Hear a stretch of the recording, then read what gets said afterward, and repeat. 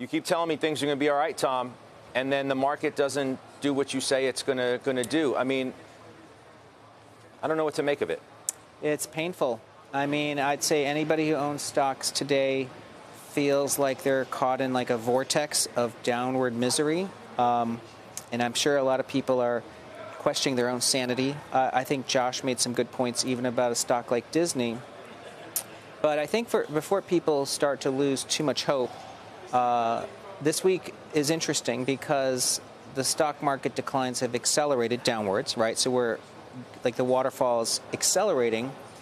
But things that normally would corroborate a waterfall decline like yields or VIX have not been. So, the bond market's actually been pretty stable even in the face of a hot CPI.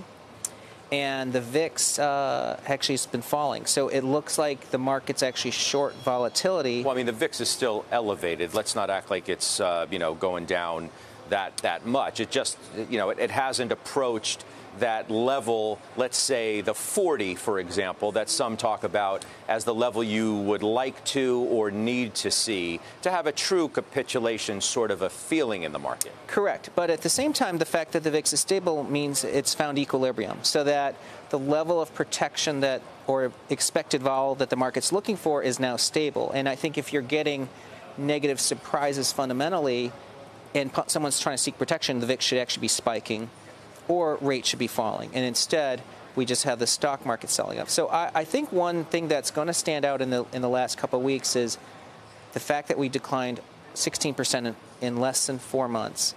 That's only happened 16 times uniquely since 1940. So it's not, we're in a different mode where I think it's not about fundamental now, it's a technical decline. But the good news is of the 16 instances, 12 out of the 16 times, the market was higher. 6 months later, average gain is more than double digit. And 15 of the 16 times, the market was higher. 12 months later, average gain's 20. So we're in a zone where if the market finds its footing, we're in a world of double-digit expected returns. But isn't this, you say it's a technical led decline. Isn't it both? Isn't it fundamental and technical? I hear you on the technicals, but there are serious concerns about the state of the U.S. economy and the consumer going forward. That's a great point. But let's say I was worried about earnings for the next 12 months, and so I want to buy companies that will grow faster than GDP. I think we would all probably come back to looking at names like Microsoft, Apple, Facebook, and then we'd say, well, I want to buy these, but they're trading at below market multiples, Facebook at 11 times. And so I don't think it's investors necessarily worried about earnings, because if they were, they'd be buying stocks that have earnings visibility. I think it's almost... Well, they're in denial. What if they're in total denial? What if they're in as much denial as some of the analysts are who haven't taken their earnings projections down? I mean, isn't that the next thing to go? Yeah, I think that's actually a good point. I think that the market is debating if this is a hard landing versus a soft landing or a growth scare. And I think in the past week, the betting is on a hard landing. And so if that's the case, then of course things could get a lot worse.